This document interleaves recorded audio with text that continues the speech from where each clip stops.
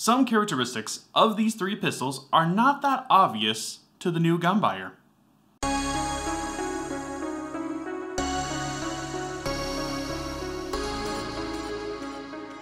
What is up, Defenders? I am Adam Labrie, thank you so much for being here, and today we are going to cover the three basic pistol sizes and why you would pick one over the other. This is important because if you end up going out and buying a random pistol without understanding what role it was meant to fill, you may end up with a tool that won't fit your needs. So, let's get started. The three pistol sizes we have set before you are the full size, the standard, by which all other sizes are typically measured by.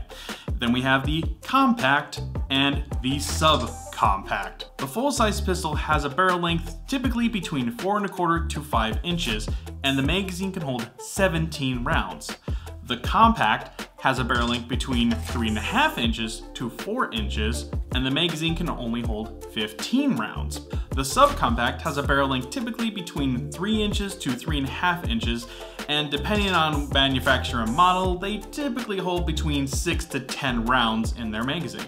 Now the question is, why would you pick one over the other? If you put these pistols on a scale, on this side you have easiest to conceal, and on this side you have easiest to shoot. Now this is the common misconception. Most people who are going out to buy a pistol for the first time tend to gravitate towards these smaller pistols, thinking that they will be easier to shoot compared to the full size. And this kind of thinking makes sense because if you don't start off with the super heavyweights, you start with the smaller weights and work your way up. You don't ski down the giant mountain until you've gone down the small hill a few times. However, when it comes to pistols, the exact opposite is true, providing you're shooting the same caliber bullet out of each size. Why is that?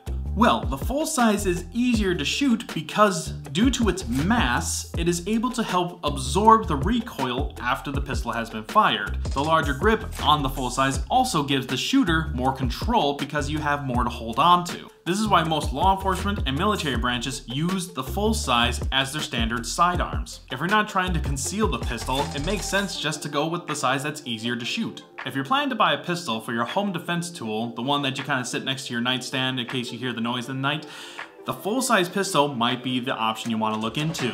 Now, contrast that with the subcompact and its smaller size. The subcompact's grip is so short, you may not be able to fit all your fingers around the grip, which also means less ammo capacity. And because of this, there tends to be more felt recoil because the extra weight and grip from the full size is not there to help you to manage the recoil. Now that doesn't mean it's gonna go flying out of your hands or anything like that, providing you're using a proper grip. It just won't be as enjoyable to shoot as the full size. You can still have a good time with the subcompact, it's just not as nice. However, if concealability is your biggest concern, the subcompact can be a fantastic option. Because of their slim design, they are very easy to conceal and very comfortable to carry. And this is a big deal for some people who wear tight-fitted clothing, especially during the summer months, which is nice so you don't have to change out your entire wardrobe to accommodate the pistol that you're going to carry. They also give you more carry options. Due to their size, you can carry it in your pocket, you can put it on your ankle, or any other method that may not be as easy to do with a full size. And then we have the compact sitting right in the middle. This is the jack of all trades, master of none. They are more comfortable to shoot than the subcompacts, while also being easier to conceal than the full size. However, that also means they are not as easy to shoot as the full size and not as easy to conceal as a subcompact. Another great benefit for the compact is that it can use the same magazines from the full size version, including extended magazines. They can also oftentimes work in the same holster that is meant for the full-size pistol. And this could be a really nice perk if you're planning to own both the compact and full size of the same pistol. Because, let's be honest, there's always more room for freedom. Just make sure you don't break your budget.